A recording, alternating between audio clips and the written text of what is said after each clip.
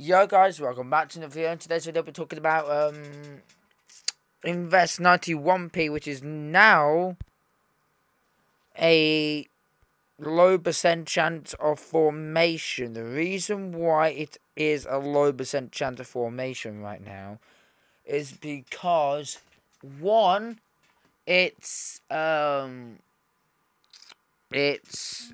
definitely 100% not looking good right now. And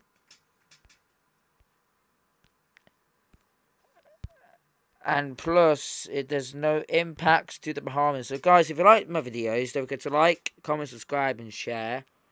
But anyway, let's get into this. So, anyway, it's a tropical tidbits. I'm going to show you. This is only going to be a 5-minute video, I guess. There'll be another reaction tomorrow, so stay tuned for that.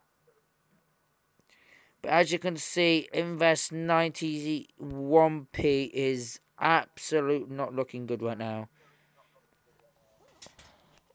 It's because of that Hunga Tonga volcano that erupted, as you guys saw.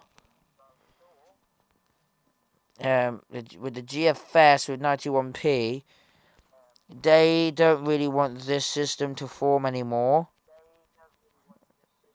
So, as you can see, it doesn't really form nearly near the coast of Australia or anywhere near that.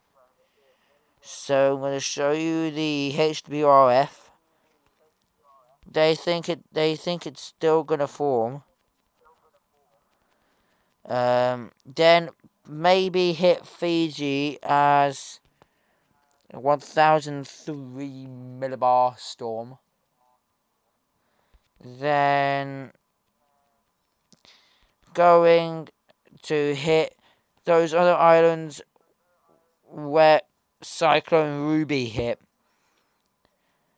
and Seth. So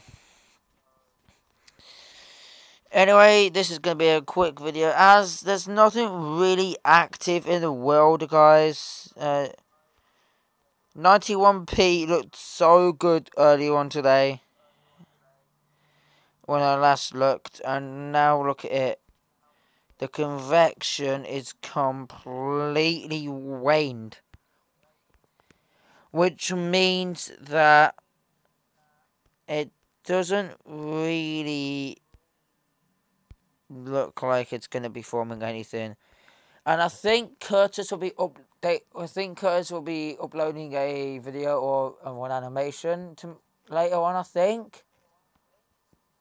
Let me just ask him, guys, one sec.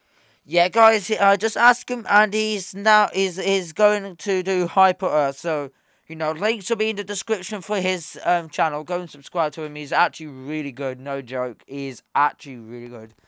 He's getting more views than me, but that's not about the views. Even though I've got 41 subscribers now, that means a lot to me. Thank you, guys, for getting me to 41. I need to 42 to beat my previous record. Now, please subscribe to me. There'll be my 2020 and 2021 hurricane animations will be coming out soon.